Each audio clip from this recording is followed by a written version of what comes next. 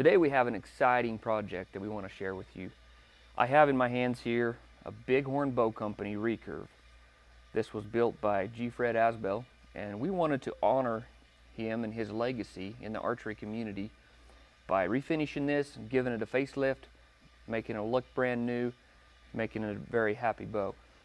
A little bit about Fred Asbell. He died when he was 82 years old. He died in January of this year, January 7th, 2023. He was born August 14, 1940. So he was 82 years old when he died. He was inducted into the Archery Hall of Fame, kind of a legacy in the traditional archery community. He spent some time in the military, and he began shooting in 1961 after he came home from the military. In 1970, he moved to Colorado, and he started the Bighorn Bow Company. He built bows from the late 70s all the way up into the early 90s. Probably what he's most notably known for is his writing. He was a tremendous author. He wrote over 500 articles in the Bow Hunting Magazine and Peterson's Hunting publication. And probably his most well-known work is his Instinctive Archery series books. They sold over 150,000 copies. He bow hunted, big bow hunter, hunted in 32 different U.S. states, 9 Canadian provinces, and during the course of his life he took 19 different big game species. So quite a role model for the traditional archery community. And today we're going to take one of his bows, and to honor his memory and his legacy, we're going to give it a facelift. We're going to stay true to the original recurve design. We're not going to change anything as far as design characteristics and features. So the structural integrity of this bow is actually really good. I don't see any glass crazing or cracks or anything. The fellow that sent it in requested that we make this grip a little smaller and streamlined. I'm sure for some people it would fit perfectly. We also are going to put new inserts in here. I think this bow has been tried to be refinished at some point. These sight holes here have been filled with black epoxy. I'm not sure yet what I'll do with those, but I'll see what I can do to make those look a little bit better. We're just going to soup it up, make it look really crisp and clean and pretty, and something that can be hung on the wall in remembrance of Fred Asbell. Let's string it up and see what we're dealing with here. All right, let's see what we got. Yeah, it's pretty stiff. Okay, so we got a 58-pound bow here. Let's see what this bow does when it comes to stacking. After 28 inches, it does start to stack. That has a lot to do with this here portion of the limb. I can tell you that you're getting more stack from that. If this limb came off of here, deflexed toward the archer, and then recurved in a smooth curve, you would probably be able to draw this bow out to 29, 30 inches without stacking. Also, the hook on this, or the recurve portion, is fairly abrupt. I would call it almost a semi-working recurve. There is a element of static recurve on this bow. As you can see, when I draw this, it is working, but there is also a portion that is staying fairly stiff. Let's check the straightness. It's just a little bit out that way, but honestly not bad. I mean, you could shoot it its whole life with it being out that far, you'd never have an issue. Now the top limb is perfectly straight. Okay, so the tiller is way off. We're about 5/16 to 3/8 off. Not a big issue, we can correct that. Tell you what, let's fling a couple arrows with it this heavy and just see what we got. So what I got here, it's a little bit of a lighter arrow. I wouldn't hunt with this arrow. This isn't too light for the bow if you're gonna target shoot. Woo, that's fast. Look at that. I aimed at the same spot. Those two arrows are touching. Look at, okay, we gotta go look at that. I was aiming at this dot here, so up and down is perfect. Now side to side isn't because I'm not used to it yet, but I mean, that's the first 3 arrows out of that bow. If that ain't consistency, very impressive. Good job, Fred. We're gonna take these inserts out first because it's good to work on something like this before you do any finish work whatsoever. So we're gonna drill them out, which should work perfectly fine. I want it perfect, Josh. Yeah, man, every time you move it, it moves. Isn't that ironic? And here we go.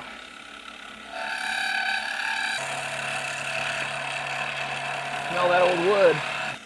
A little bit more. I bet you that's about perfect. Yeah, that's good. So that one's deep enough. Let's move over to the next one. Oh, we came through. No, we didn't come through. It's okay.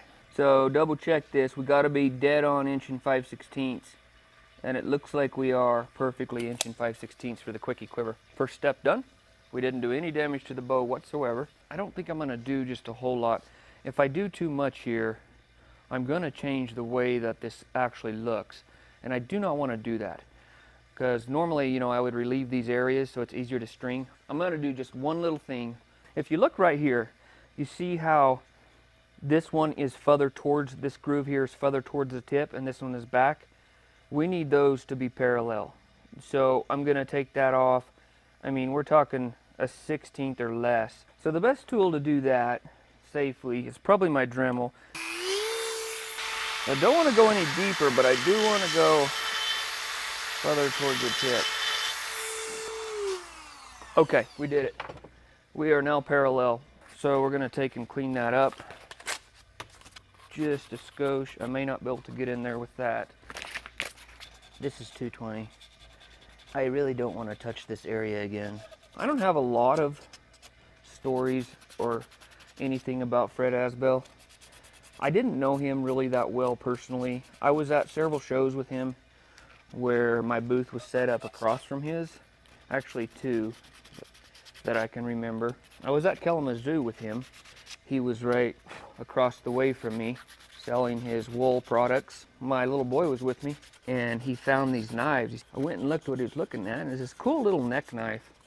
You know, it was a sheath knife, had about a 3-inch blade, little brown wood handle on it. It was hand forged. Correct me if I'm wrong on this. I think he said that he made that knife, unless he had somebody make it for him, but his initials were stamped into the blade. And so I have that little knife still, and it came with a really neat little leather sheath with beads on it. So, you know, Fred must have been extremely talented in a lot of different areas. I'm just gonna, it's really hard to sand this on the pneumatics. It's a lot easier to do it by hand when you have it in this position. So I'm just cleaning this up. I keep noticing, the thing on these old bows is you just keep noticing stuff. Like there was some file marks right there. If we're gonna redo it, we want to redo it right.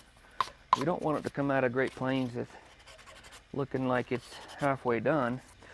Okay, that looks good. I like that. I've paralleled those lines. I've cleaned up inside of there. I'm not going to do a whole lot with the string grooves. Now I shall just sand those. Tips like these are a little bit hard to work on because if this here was relieved, you could get to all these areas. Okay, I'm good with that. Done with that side. Tips are kind of time consuming on any bow. Definitely my least favorite part of building bows. A lot of bowyers enjoy doing the tips. Not this one. Okay, we lucked out here. These are parallel. The string grooves are pretty much intact. I'm not going to do anything with that. All right, so I'm at this step here. Now normally I would file these, but this bow came with fairly square tips. And like I've been saying, we want to keep this as original as possible. Of course, I'm going to clean up this inside here because I changed that just a skosh. Don't want any sharp edges that could catch a string. Looks pretty much how it was when I got it just cleaned up. No, I just have a little piece jutting out there. I would leave it, but I know that's not good enough for Josh. And then it's a Tuesday and early in the week, and I don't want to get in trouble this early in the week. I have to get it right so I don't get chewed out. Right, Josh? That's right. I wonder what my life would be like if I didn't live in constant fear of you. All right, so that's beautiful. Fix that up. We'll quickly do the other one. Oh yeah, that's nice. Let's go ahead and... Oh yeah, that's big. Let's start with taking that throat out.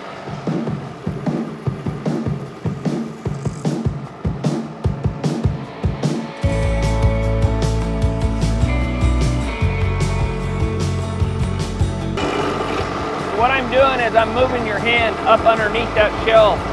The closer your hand gets to where the arrow is, the more accurate your bow will be.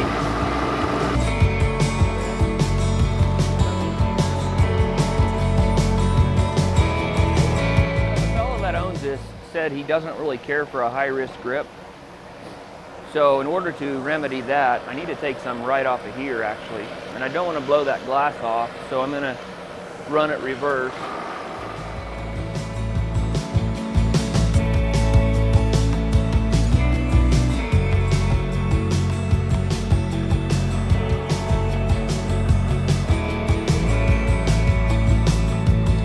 I need some water.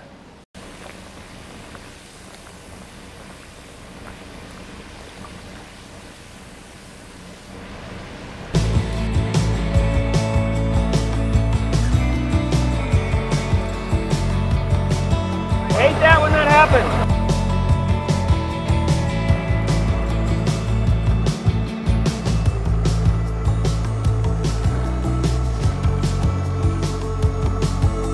That's beautiful. Let's see what Nick thinks.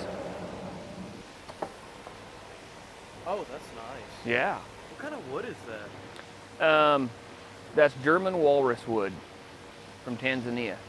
So now that I moved that in, the high point of this bow is actually a lot closer to the center. So I don't think I'm going to do a lot with this shelf. I'm just going to move the high point back. There we go. I want to get that right above the webbing of your hand there. All right, let's get this inside radius. I'm impressed with the quality of the glass and the glue lines on this bow. If you'll notice, all these glue lines are really nice and tight. The glass seems to be of really high quality. It's not splintering, or when you grind it, it stays intact. It doesn't lose its tensile elongation where it connects to the wood. I feel like this bow is really well built. There are inserts into this side. I do not want to go too far because I have 2 holes. They are in line also, so I got to keep that in mind. I don't want to weaken that side plate. This thing is going all over the place on me. But I've relieved the sight window, so your sight window is going to be a lot bigger. Maybe even able to shoot around corners. Once again, working into the glass so we don't blow it off. Oh, what I was going to say also, when I bought that little sheath knife, I figured, you know, okay, this is a hand-forged blade. It'll be like $100. Nope, 20 bucks. I remember thinking it's a really, really low price. A hand-forged blade like that, you're at $20. I should have given it more because you're not making a dime at that. Okay, that looks really good. 120 grit. Clean this up. I guess when Josh says it's good enough, I'll quit sanding. Guys, it's been a couple days. We worked on this bow probably 2 hours on Tuesday. Today is Friday. Probably got an hour left on it.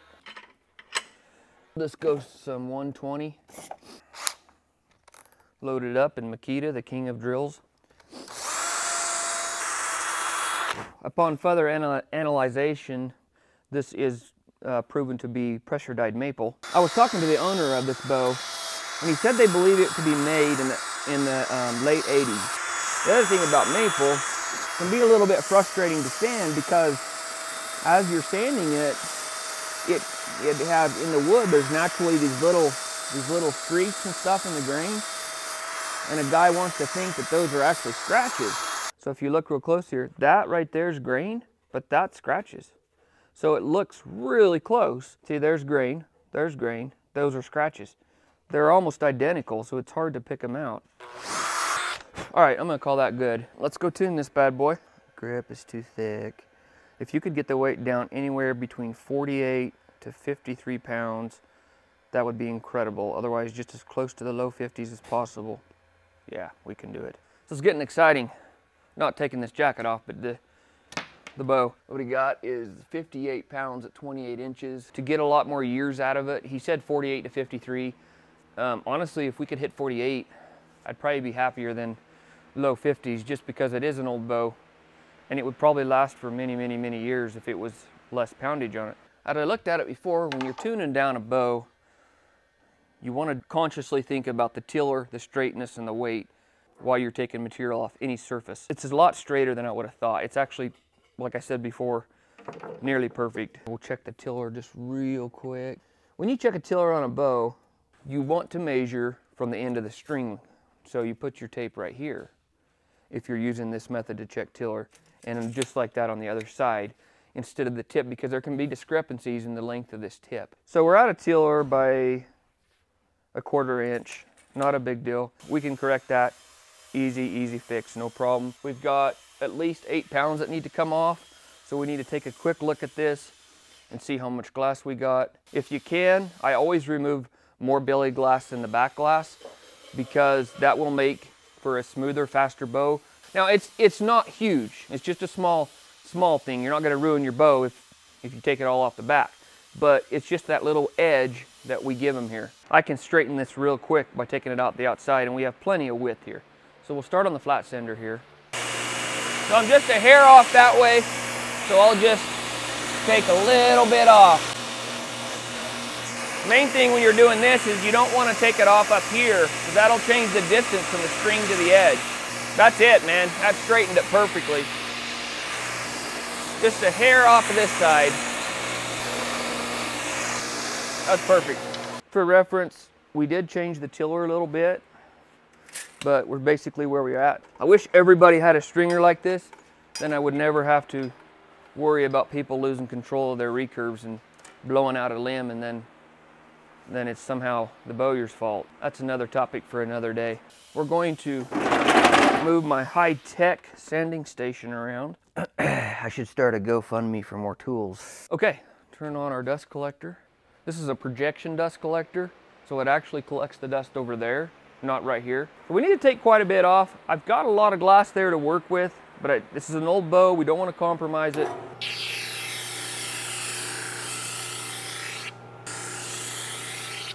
Okay, that's 7. When I do this, I look to see if I'm taking it off evenly.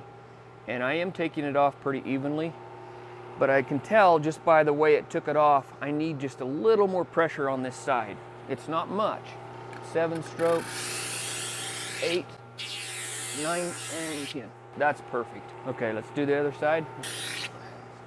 Okay, interesting smell it's releasing right now.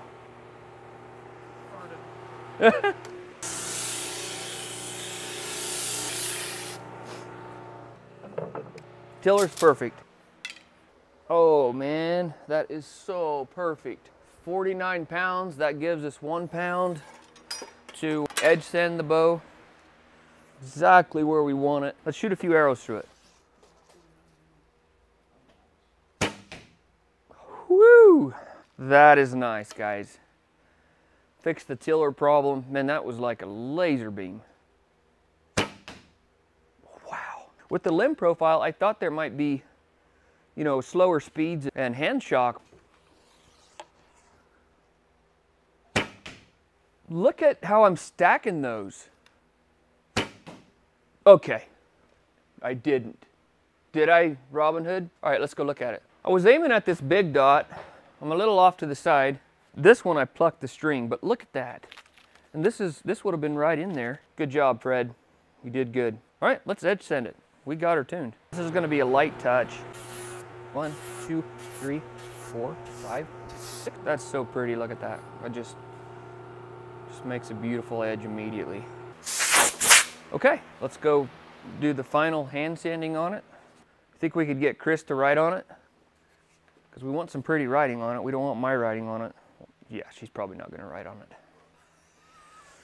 You've been a bad boy. Yeah. We're just gonna take out the scratches now.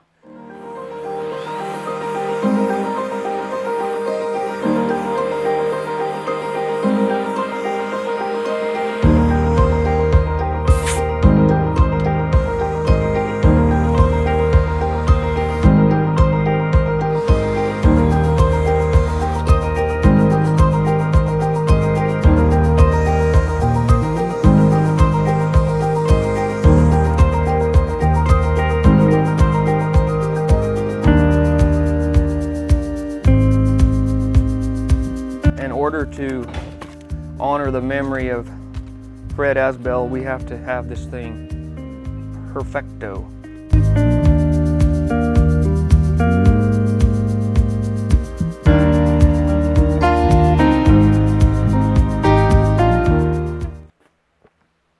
Exhausting. There's a little pinhole there in the maple. That's a wormhole, so we can't have that there. Do you see that little hole right there? I'm gonna build up a little bit of dust, not too much. Then we'll put a drop of CA on it. A lot of times the tips on CA, because it naturally dries, you tend to get, it just kind of gets too big. You take a piece of paper, you put your CA right here, and you use the wicking properties. Where's the hole? Am I blind, Josh? There it is. There it is. Okay. Quick, because we don't want it to run all over that. Mix up that slurry. That's perfect. Check that out. You can see it's completely filled. Yeah, that's just a beautiful repair. These steps that we always do on every bow keep our quality control at the top, because we don't ever deviate from them. You follow the steps, no matter if you think the bow needs it or not. That's how you get every bow perfect. So we'll just get us a new piece of paper, and we'll go over absolutely everything. We want to get as close to a wall hanger bow as we can once this guy's done. Okay, my guys and gals, we have one more step. This is just turning out better than I would have thought. I'm really excited about it. I wish Fred Asbell was here to see this. I hope he would like it. Let's go back over, check the final tune on it, see where we're at. Perfectly straight lower limb, perfectly straight upper limb. That's a perfect tiller. She's tuned. Let's check our final weight. We were hoping for 48 dead on. Let's see what we got here. So, I mean, we are dead on 48 perfectly. Very happy with that. So here's my inserts, and this is brass. It has a slight patina on it. We're gonna take that patina off with steel wool. But we're just gonna shine that up and make it perfect. So, hello. Okay, that's clean and shiny. It's not just a big difference, but we just want it perfect. So you can see the one on the right has been buffed, and it's just prettier and cleaner. You're right, or left. Or yeah, so the one on your left. We'll do the other one. We just have to have some buffer pad. We'll grab a block of soft wood. I'm not gonna glue these because they'll never come out. And plus, if you glue them, if you have squeeze out and it blows out the side, you're gonna have a fight getting that off around there. You're gonna mess it all up. Almost there. I started with the softwood, and if you'll look, what that did is that flared that down just a little bit. So then once I had that little edge flared, then I finished with the hard. You can see the difference. See how that one's square and that one's got just kind of a rounded, and it just looks a lot better. It kind of floats down and makes it just kind of a little touch. Very gorgeous. Okay, we are ready for graphics. I could put it on there, but my writing's not as good as my wife's, so we're gonna have to go get her. Is that cool?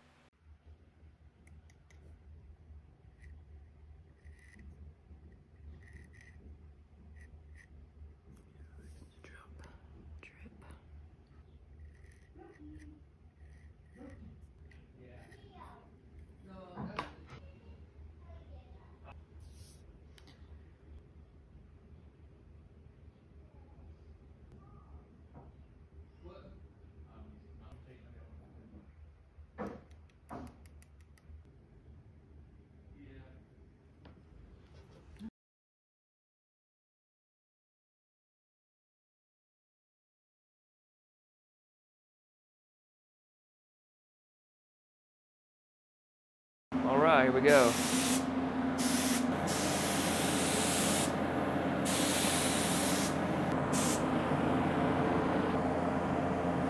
That is pretty. And